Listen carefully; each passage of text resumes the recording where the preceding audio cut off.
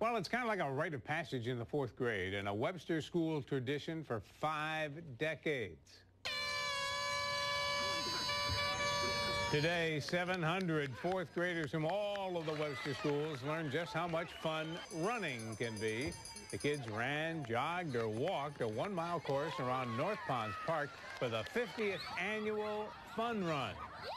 So, how'd they get ready? By getting a water bottle and getting ready. We ran a mile at school.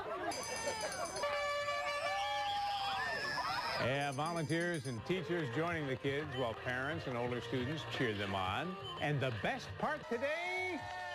I like going through the finish line. When the race was over, seeing the smile on the kids' faces, when they knew they accomplished that mile run or walk or jog for some of them, it's a great experience and the kids enjoy it. Keeps you healthy. Yeah, the goal of the Fun Run is to show the kids how easy exercise can be incorporated into their daily lives. Some retired phys ed teachers who participated during the formative years were also there to run. You see Grace Swear there. She likes to see the finish line just like her mom, who produces this newscast. Looks for that 6:30 finish line every It's coming. night. It's coming. Toby will help.